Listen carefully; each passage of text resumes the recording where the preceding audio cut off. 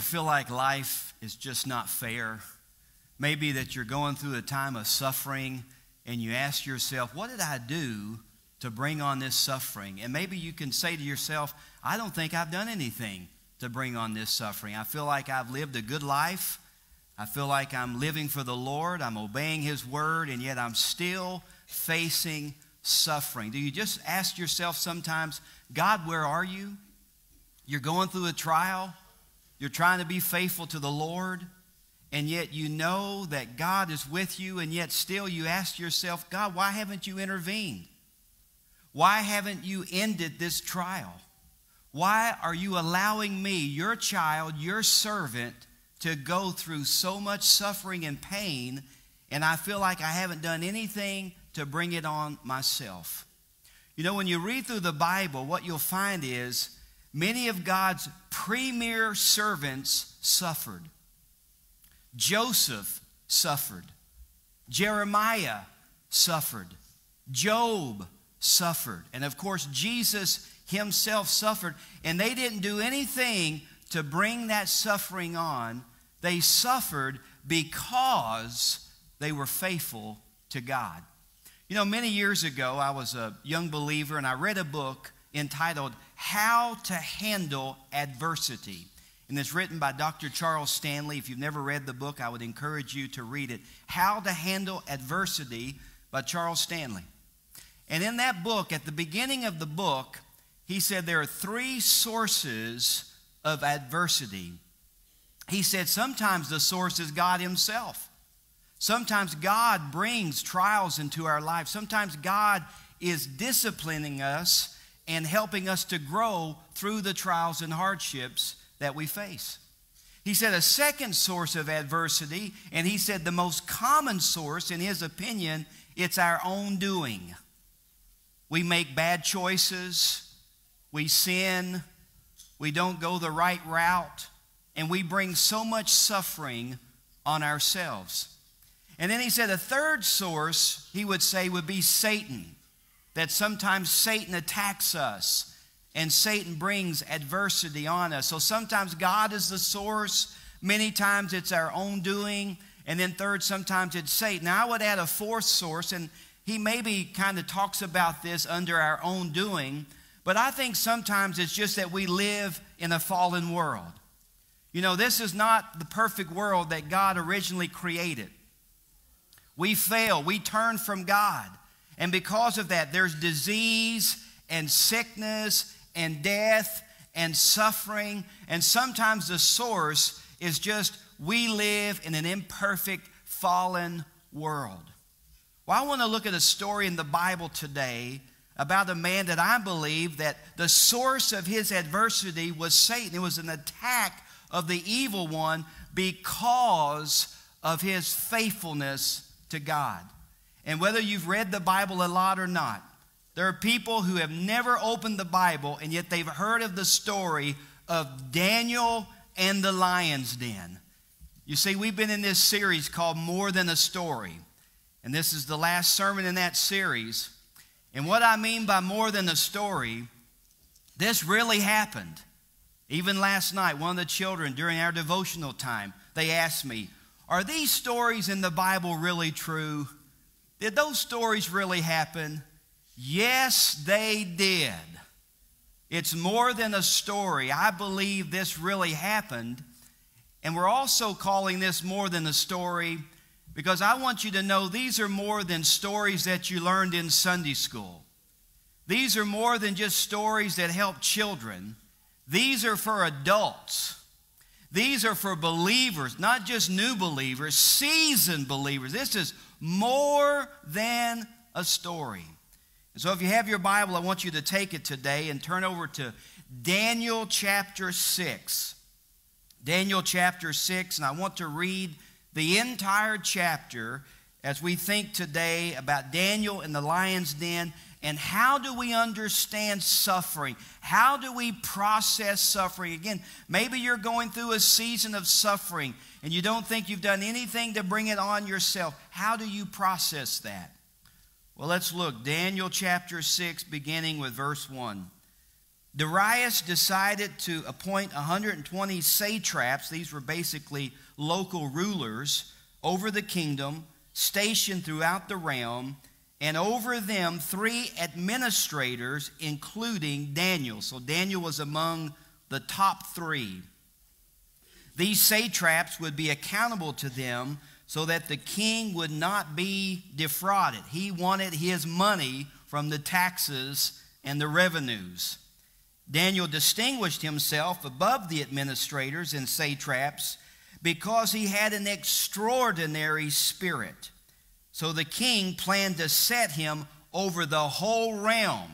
So he would rise above the other 2 administrators, and he would be the top dog. Verse 4. The administrators and satraps therefore kept trying to find a charge against Daniel regarding the kingdom. But they could find no charge or corruption, for he was trustworthy, and no negligence or corruption was found in him. Then these men said, "We will never find any charge against this Daniel unless we find something against him concerning the law of his God." Not thinking he would break the law, but knowing Daniel would keep God's law no matter what. Verse 6. So the administrators and satraps went together to the king and said to him, "May King Darius live forever." All the administrators of the kingdom, the prefects, satraps, advisors, and governors have agreed that the king should establish an ordinance and enforce an edict that for 30 days anyone who petitions any god or man except you the king will be thrown into the lion's den. Therefore, your majesty, establish the edict and sign the document so that, as a law of the Medes and Persians, it is irrevocable and cannot be changed. So King Darius signed the written edict. See, they had ulterior motives. But he thought, oh, they want to honor me. And yet they really wanted to destroy Daniel. Verse 10. When Daniel learned that the document had been signed, he went into his house. The windows in its upstairs room opened toward Jerusalem. And 3 times a day he got down on his knees, prayed, and gave thanks to his God, just as he had done before. Then these men went as a group and found Daniel petitioning and imploring his God. So they approached the king and asked about his edict. Didn't you sign an edict that for 30 days any person who petitions any god or man except you the king will be thrown into the lion's den? The king answered, as a law of the Medes and Persians, the order stands and is irrevocable. Then they replied to the king, Daniel, one of the Judean exiles, they're trying to put him down, by the way, has ignored you, the king, and the edict you signed, for he prays 3 times a day. As soon as the king heard this, he was very displeased. He set his mind on rescuing Daniel and made every effort until sundown to deliver him. Then these men went together to the king and said to him, You know, your majesty, that it is a law of the Medes and Persians that no edict or ordinance that the king establishes can be changed. So the king gave the order, and they brought Daniel and threw him into the lion's den. The king said to Daniel, May your God, whom you continually serve, rescue you. A stone was brought and placed over the mouth of the den. The king sealed it with his own signet ring and with the signet rings of his nobles, so that nothing in regard to Daniel could be changed. Then the king went to his palace and spent the night fasting. No diversions were brought to him, and he could not sleep, which means he didn't eat, he didn't sleep, and he didn't watch any television. Verse 19. At the first light of the dawn, the king got up and hurried to the lion's den.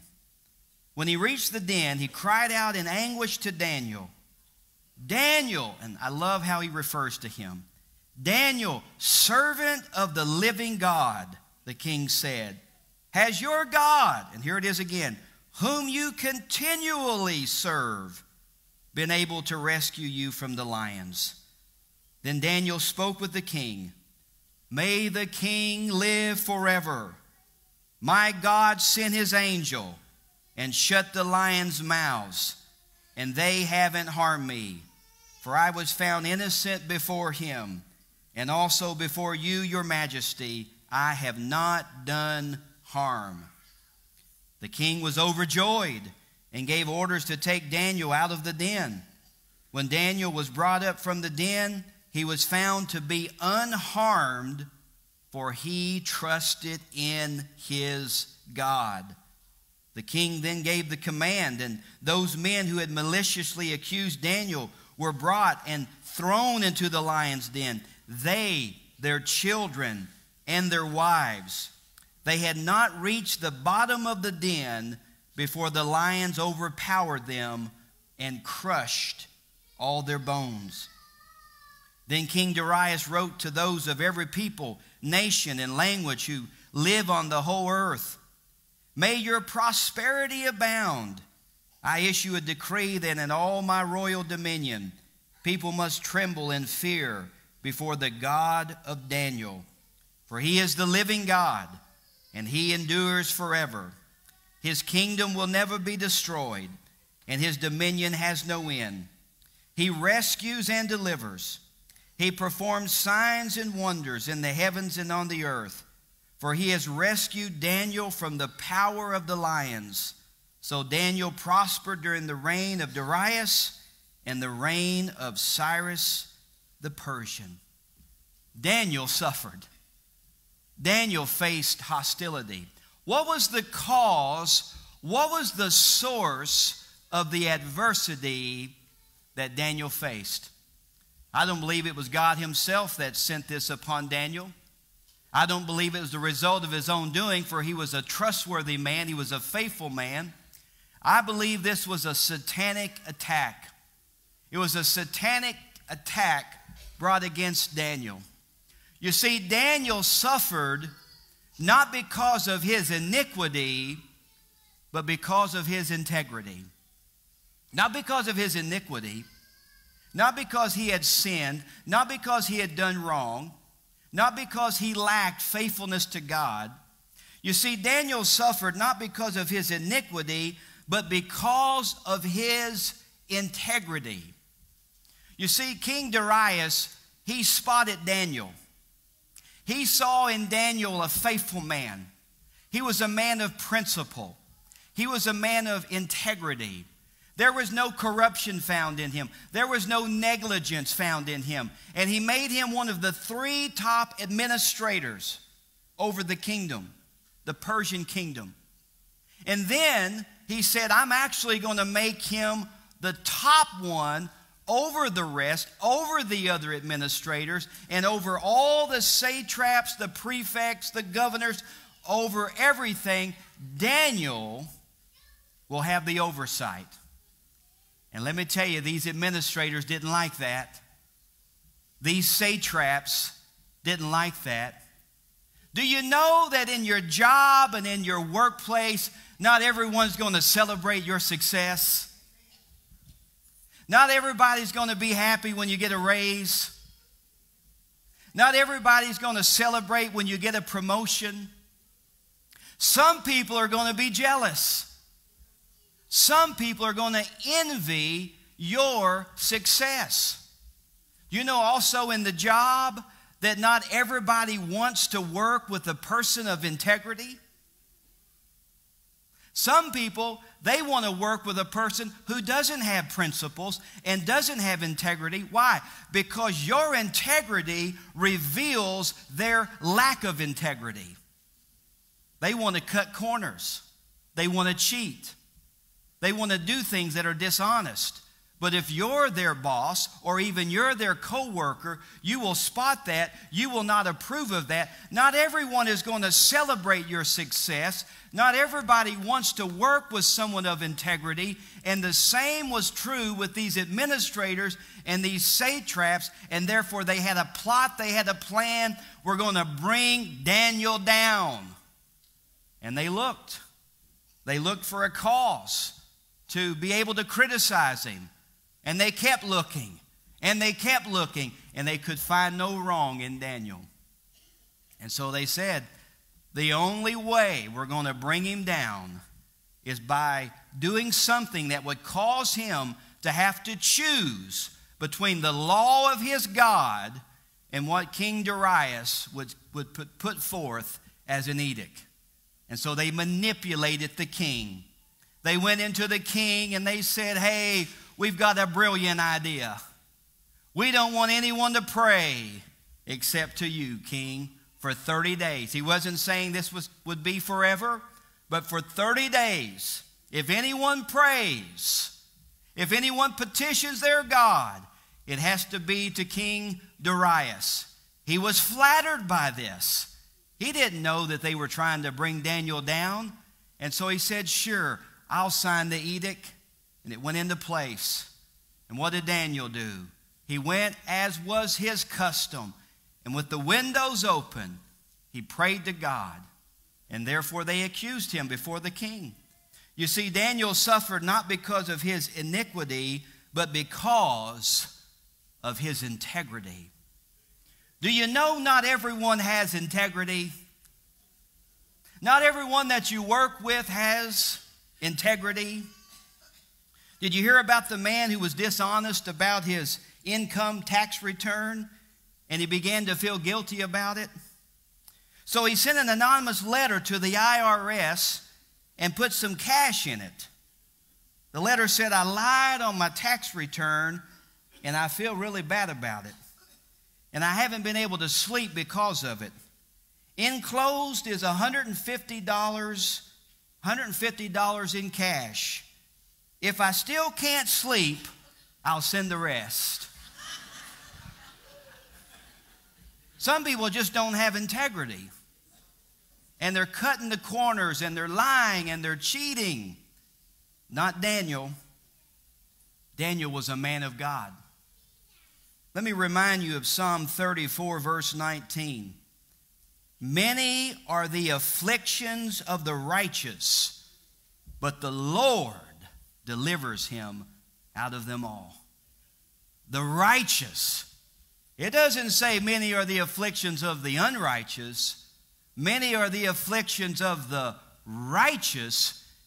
And unfortunately, I have to say to you, it says many. Many are the afflictions of the righteous. But I'm also glad it has that second part to the verse. But the Lord delivers him out of them all. Now, I will say to you, some people bring suffering on themselves. And I think I tend to agree with Dr. Charles Stanley that most of the suffering that people go through, they bring on themselves. But there are times when maybe it's sent by the Lord, and times when it's sent by the evil one. And there are times when you are faithful to God and you're true to God and you're not suffering because you did anything wrong, but you're suffering because you did everything right. There's a difference between persecution and punishment. Persecution is when you suffer for doing right. Punishment is when you suffer for doing wrong. And you and I both know that there are people at times that they think they're being persecuted when they're really being punished. I think about children. I think about teenagers. And you know, moms and dads, if they're good moms and dads, there's going to be some rules in your home. There's going to be some curfews in your home. There's going to be some order in your home.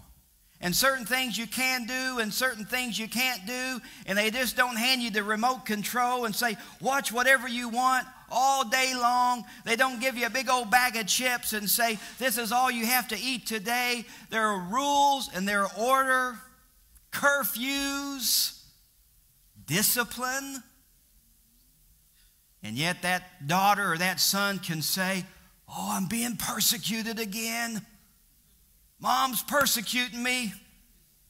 Dad's persecuting me. Hey, if you make bad choices and you do wrong and you lie, cheat, you dishonor mom and dad, and they discipline you and there are consequences, that's not persecution. That is punishment, and that's because they love you. Any parent can just say, do whatever you want. Any parent can just have their own life and let the kids just be raised by the television and let the kids be raised by the neighborhood parents and have no consequences and no discipline. Any parent can do that. I tell you what, being a dad is more than having a lady get pregnant and you being responsible for it. Being a dad is you're involved in the person's life. Being a dad is that you are involved in the son's life. You are involved in the daughter's life. And you care enough to correct and discipline. And that's not persecution, my friend. That's punishment. That's discipline. And it's for your own good. And so when you think about Daniel, he didn't suffer because of his iniquity. He suffered because of his integrity. He was faithful to God. He was true to God. And he stood true and faithful through the trial and through the suffering. How was he able to do that? How was David able to hear that edict, knowing that he could throw his whole political career in the trash, knowing that it would cost him his life? How could a man like that stand true? Daniel remained faithful because he was a man of prayer. If you know anything about Daniel, if you ever read the book of Daniel, this man was a man of prayer. It says he prayed 3 times a day, which probably meant morning, afternoon, and evening. He was a man who was faithful to God. Why? Because he was a man of prayer. And when the edict came forth, and I'll read you the passage again. Look at verse 10. It says, when Daniel learned that the document had been signed, when he heard about the edict, when he knew the consequences, he went into his house. The windows in the upstairs room opened toward Jerusalem. And 3 times a day he got down on his knees, prayed, and gave thanks to his God, just as he had done before. Nothing changed. Why? Because he was a man of prayer. Now, you know what Daniel could have done? If you read the petition, or if you read the edict carefully, it doesn't say that you have to pray to King Darius. It doesn't say that. It says if anyone prays or petitions any god, it has to be to King Darius. Doesn't say you have to pray to him. Doesn't say you have to pray at all. It just says you can't pray to any other god. So Daniel could have said, well, I'm just going to take some time off from my prayer life. I'll just take a 30-day vacation from the Lord. God knows I really love him. But I'm going to just take some time off from prayer. Or he could have said, I'm just going to pray in my mind. I'm not going to voice my prayer. I'm not going to pray ever in public. I'm going to shut that window. I'm going to close the blinds. And if anyone's ever around, I'm just going to silently pray in my mind. It's just for 30 days. Could he not have done that? I remember a lady once telling me, she said, my walk with God or my relationship with God, my religion, I'm not sure how she phrased it, but she said, my relationship with God is private. Private. I want to tell you something, it's not private. Your relationship with God is personal, but it's not private. And don't confuse those two terms. It's personal. You should have a personal relationship with God. You should have a relationship with God that's meaningful. It's not your spouse's relationship with God. It's not your parents' relationship with God. It's not your pastor's relationship with God. It's a personal relationship with God, but it's not private. And Daniel's relationship with God was not private. He went and he prayed. And notice how he prayed. Daniel prayed openly, daily, humbly, and gratefully. And that's how we should pray. Notice he prayed openly.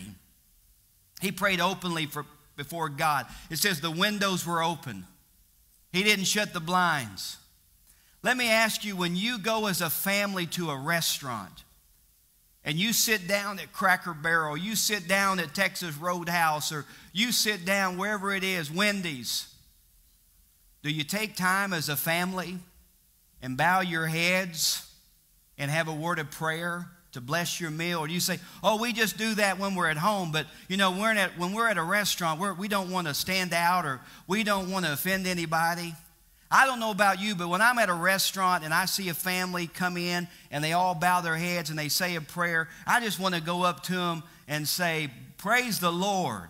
Are you a brother in Christ? Are you a sister in Christ? We should pray openly. We should not be ashamed of Jesus Christ. And I think about the schools. I don't know if they still do it, but they used to do that, meet at the flagpole and pray together before school. That's a way a kid can publicly say, I'm a Christian. I'm not saying you have to do this, and I don't even know if you would with our smartphones and iPads, but my senior year of high school, I had become a Christian, and I decided to take my Bible to school each day. And I took my Bible right along with my textbooks, and I would read my Bible when I had opportunities. And I had a few people make fun of me, and I had a few people point at that book and say, why are you carrying a Bible around? Are you a Bible thumper? Are you this? Are you that? But I wanted my faith to be open. I even did a couple of things, and sometimes I wonder, how was I so bold? I was just a teenager. But I remember in high school a couple of times I asked my teacher, can I make an announcement at the end of class? And she said yes. And I stood up before my class and I told them where I went to church, and I want to invite all of my classmates to church to worship with me that Sunday. I don't know how I was that bold just being 17, 18 years of age, but I want to tell you there's a fire in my heart and a boldness from God, and I wasn't ashamed of my faith. Are you ashamed of Jesus Christ? Daniel prayed openly. He also prayed daily. He said he prayed 3 times a day. Now, I don't think we should be legalistic with this. I'm not saying you've got to pray morning, afternoon, and evening. I'll go a step further. It says pray without ceasing. So just pray all day. Doesn't mean you always have to be on your knees and you always have to be, praying in a way that's vocalized, but it does mean that you are regularly in prayer and you have a spirit of prayer, an attitude of prayer, mentality of prayer. Daniel was a man of prayer. Daniel would have never stood the test if he was not a man of prayer. And I just want to warn you today, don't think, well, I'll become a man of prayer when I go through the trial. I'll become a woman of prayer. I'll really get close to God whenever I go through the trial. You better become a man of prayer right now. You better become a woman of prayer right now, because if you're not, you won't stand the trial. He prayed daily. He also prayed humbly. He got down on his knees. Again, I'm not saying you have to pray on your knees every time you pray, but he got down on his knees. James 4:10 says, humble yourselves before the Lord, and he will exalt you. Do you know if you exalt yourself, God will humble you? And if you humble yourself, God will exalt you. And I also tell you this, you're going to be humbled. Either you humble yourself or God will humble you. And I don't know about you, but I'd rather humble myself than let God humble me. You humble yourself, God will exalt you. You try to exalt yourself, let me tell you, God knows how to put you down. God knows how to put you in your place. and God knows how to remind you of how small and insignificant you are, why not do it yourself? And if you do it yourself, it honors God and He exalts you. And then he also prayed gratefully. It said he thanked the Lord. Now think about that. You know, if you pray, you're going to the lion's den. Now, I don't know about you. I'm not afraid to die, but there are certain ways I don't want to die. You know what I'm talking about? I don't want to die in the mouth of a great white shark. That's not the way I want to go. Now, I know I'd just go right out of that mouth or the belly into the presence of the Lord. I don't want to go that way. I don't want to be burned up in a house fire. There's a lot of ways I don't want to go. And I certainly don't want to be eaten by lions. I've seen what they do to animals. I have the Discovery Channel, and I have Animal Planet. They start eating them before they're dead. I don't want that. Daniel knew that was in the picture. His prayer, it says, he still thanked God. It reminds me of Jesus. It says on the night he was betrayed, he thanked God. Now, it's one thing to thank God when things are smooth, and thank God when there aren't trials, and to thank God when it's blessing after blessing after blessing. It's another to thank God when you know that your life can be forfeit because of your faithfulness to God. Daniel prayed openly, daily, humbly, and gratefully. Daniel was a man of prayer. And that's why God delivered him. Remember the verse, many are the afflictions of the righteous, but the Lord delivers him out of them all. You see, when you think about Daniel's deliverance, and don't miss this, Daniel was delivered not from his trial, but in it. You see, we want to be delivered from the trial. Daniel was not delivered from the trial. He was delivered in the trial. He still was falsely accused. He still was arrested. He still was placed in the lion's den. And the only thing that didn't happen, they didn't eat him. God delivered him. God didn't deliver him from the trial. God delivered him in the trial. Psalm 91 verses 14 and 15. Because he has set his heart on me, I will deliver him. I will protect him because he knows my name. When he calls out to me, I will answer him. I will be with him in trouble. I will rescue him and give him honor. And trouble here isn't talking about you've done something wrong and you're in trouble. It's trouble like a trial or a hardship. I will be with him in trouble, in hardship, in adversity, and I will deliver him. Daniel was not delivered from the trial. He was delivered in the trial. It was a miracle. Don't think, well, these lions were just lazy and they had been fed the night before. How do we know? Because the next morning, when King Darius spoke to Daniel, Daniel said, God sent his angel and he closed their mouths. And if you still don't believe that, King Darius was so angry. He loved Daniel. He was going to make him top dog. He loved Daniel. And he knew he had been manipulated. Don't you feel like a fool when you've been manipulated? He knew he had been manipulated. He said, I'll tell you what I'm going to do. I'm going to throw you in the den. I'm going to throw your wives in the den. I'm going to throw your children in the den. That was cruel. But that's what King Darius did. It says before they even got to the bottom of the den, the lions came up, overpowered them, and crushed their bones. Let me tell you, they were hungry lions. These lion dens, they knew what they were doing. They knew if somebody was going to be punished that they would make sure they were hungry and ferocious. Daniel was not eaten. It wasn't because the lions weren't hungry and they were old and lazy and this and that. No. Ferocious lions, hungry lions, bone-crushing lions. But God sent his angel and shut the mouth of the lions. You know, I wonder what he did that night. We don't know. But, you know, you kind of use your sanctified imagination. I mean, I'm telling you what, if I knew the angel was there and they couldn't harm me, man, I would get as close to those lions as possible. I mean, they're majestic beings. Did he use one as a pillow? Did he prop his legs up on the other one? I mean, we don't know.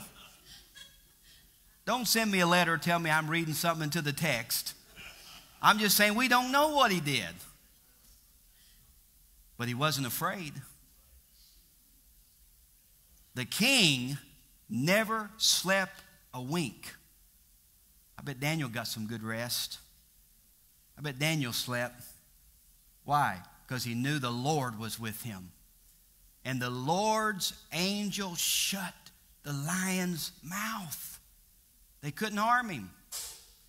I'll tell you what, no matter what the trial is or the source of the trial, God is sovereign over the trial.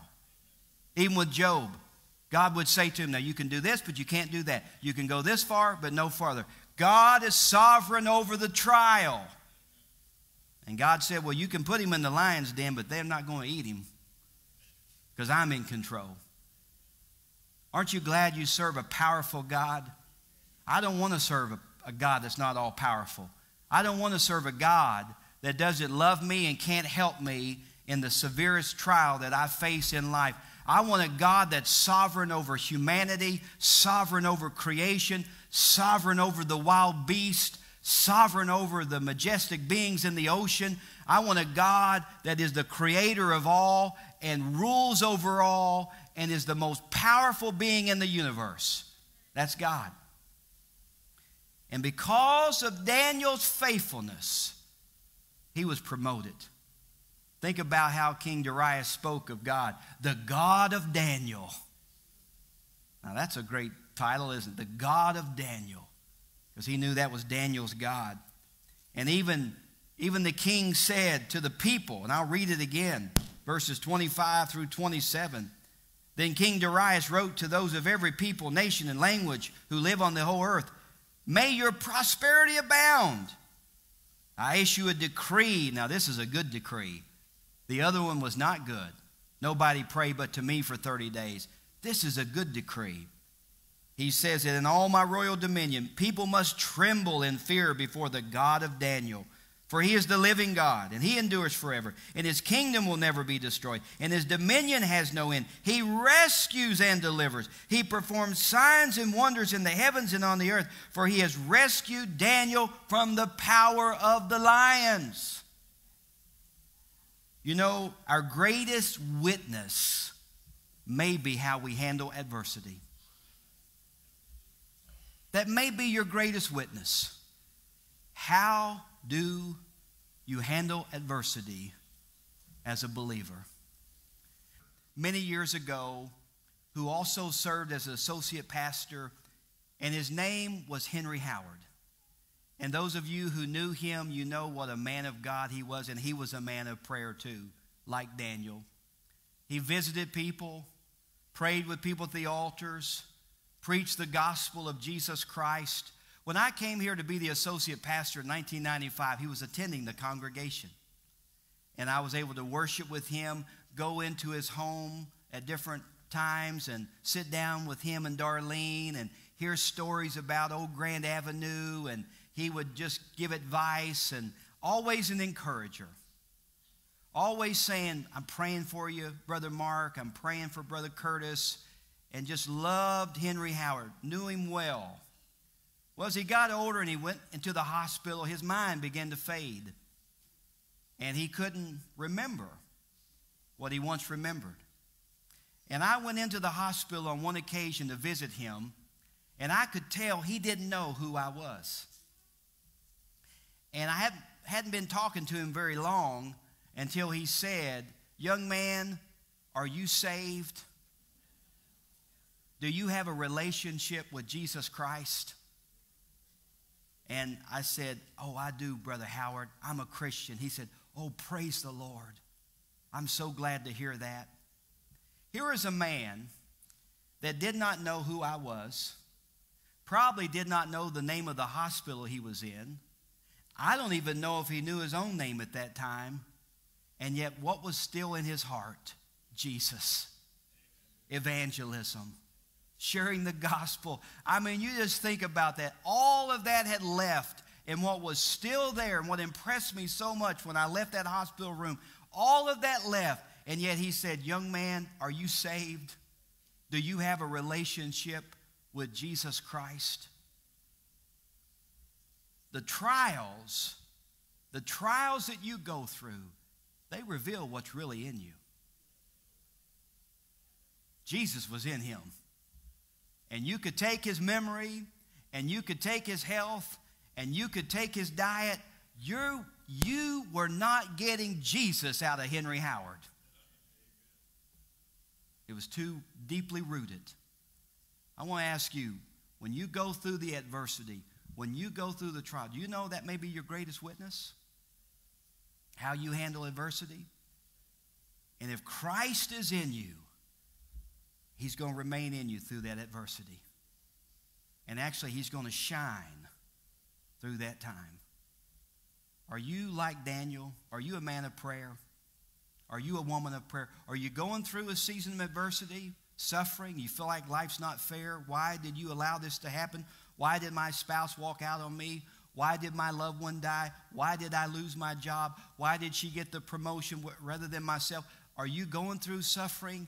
No, many are the afflictions of the righteous, but the Lord, he delivers them out of them all. He's not going to rescue you from the trial always, but he will rescue you in the trial.